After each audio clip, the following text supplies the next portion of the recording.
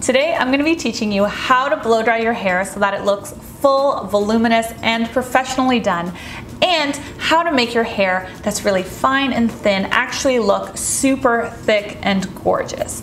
And we're gonna do it right now. Tip number 1. In order to get volume, you must incorporate volumizing products into every step of your hair care routine. I'm gonna start by cocktailing 2 products together in order to get the best result. I am using Milkshake whipped cream, which gives me condition and bounce while also controlling some frizz. And then I'm using KMS Add Volume, which is a volumizing spray gel, and I'm just concentrating that on the roots.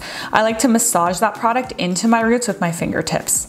Once you have both products in, run a brush through your hair to evenly distribute the products. Then rough dry your hair so it's about 35% dry.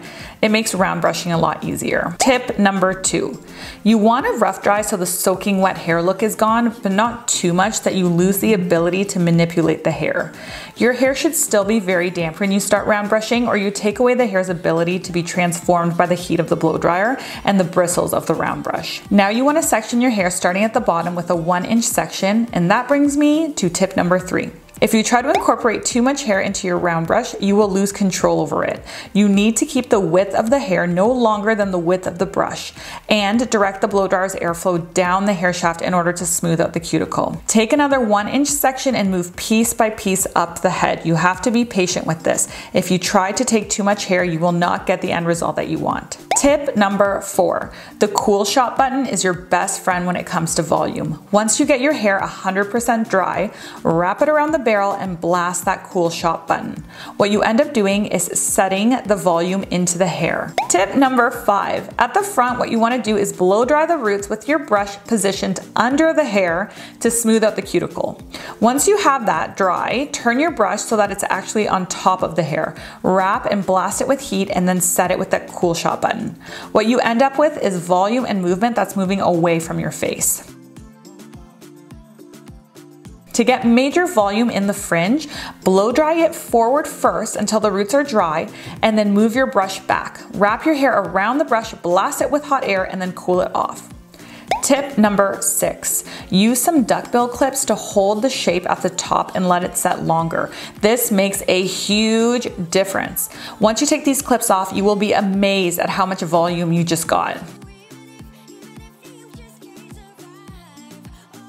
I like to move along the head, doing that to the entire top section.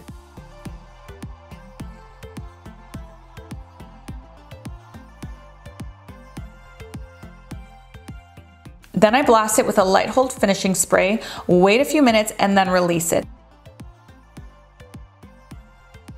As you can see, there is just a massive amount of natural volume now.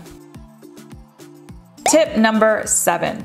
If there are any areas where you feel you need to change the movement, heat up your brush with a blow dryer and use that to manipulate the hair. You can use your flat iron, but if you do that, you will crush the volume substantially. As a finishing step, without even using hairspray, I like to take my brush and give the crown area a light back comb. This just gives me a little bit of that extra lift. Finish off with a light holding volumizing hairspray for additional control and longer wear time without weight or stick, and then you're good to go.